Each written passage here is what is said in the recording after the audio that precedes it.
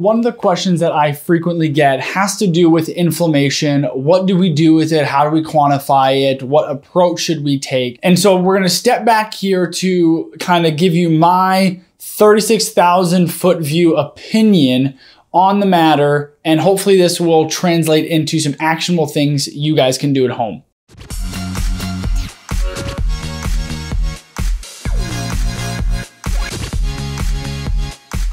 First, it's important to understand that inflammation is important for our body. Inflammation is the first part of the healing cascade. So without inflammation, we can't go through a proper healing cascade, which we need after an injury, whether that's a micro injury in our blood vessels or a macro injury, meaning like we just broke a bone or something like that.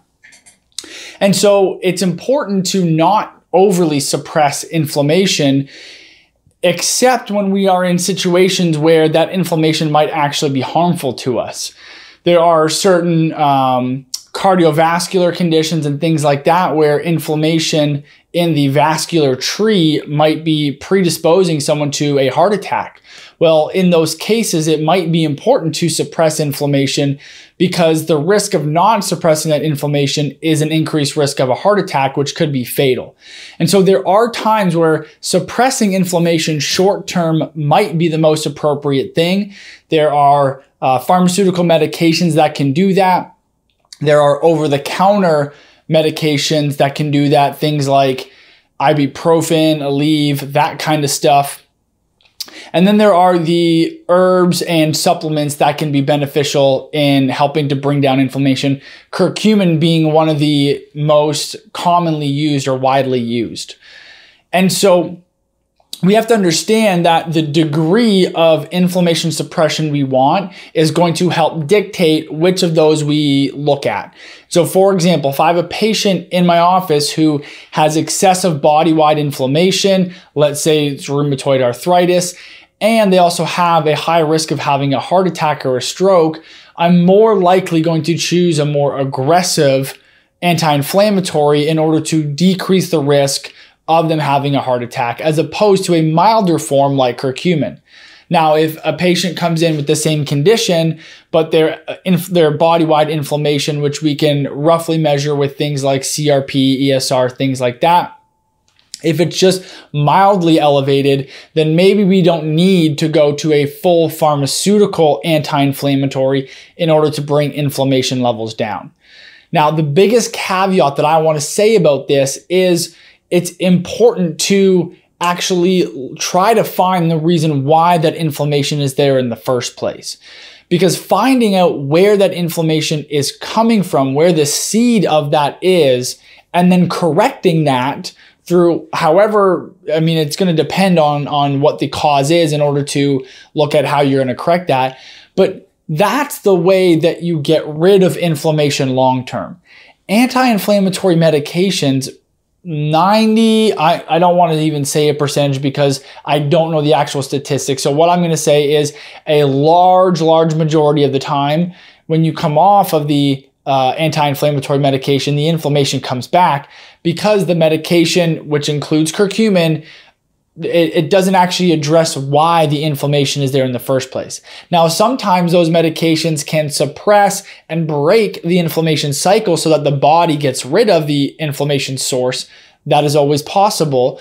However, it's not the most probable thing. It doesn't occur the majority of time. And so even when we go into suppressive mode with inflammation, we are trying to find out why this patient is inflamed in the first place. Is it the fact that they are eating foods that are triggering an inflammatory immune response? Are they being hit with toxic chemicals at their workplace, in their home? Do they have an inflammatory fat pad around their knee, which is going to just continue to feed inflammation? And so we might need to go in with some adipose stem cells and inject that into the fat pad around the knee in order to reverse some of those inflammatory genetic changes that have occurred in the fat pad around the knee in order to resolve the inflammation inside the knee joint. So figuring out why that inflammation is there is going to be how you are going to shift the inflammation and get rid of the inflammation long term. Now, a lot of the basic things that I talk about on a daily, weekly, monthly basis with social media, with patients, that stuff is going to shift the inflammatory needle a lot. Those are things like sleeping 8 to 9 hours a night, drinking half your body weight in ounces of water per day.